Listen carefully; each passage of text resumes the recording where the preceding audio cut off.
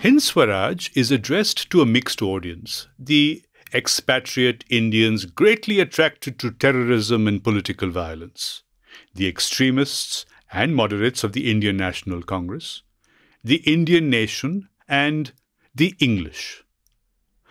By the Indian nation, Gandhi means ordinary Indians, irrespective of their religion, linguistic, regional, or caste differences, as well as the newly emerging middle class referred to in the text as doctors, lawyers, and the wealthy. And by the English, he means both the British ruling class living in India and Britons living in Great Britain. As to why he wrote the book, he says, "I have written because I could not restrain myself." Years later, he recalled the experience. Just as one cannot help speaking out when one's heart is full, it is also I had been unable to restrain myself from writing the book since my heart was full.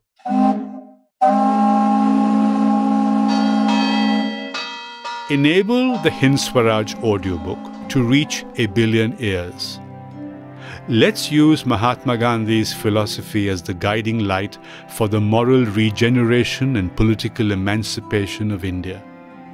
Let's repair the Republic.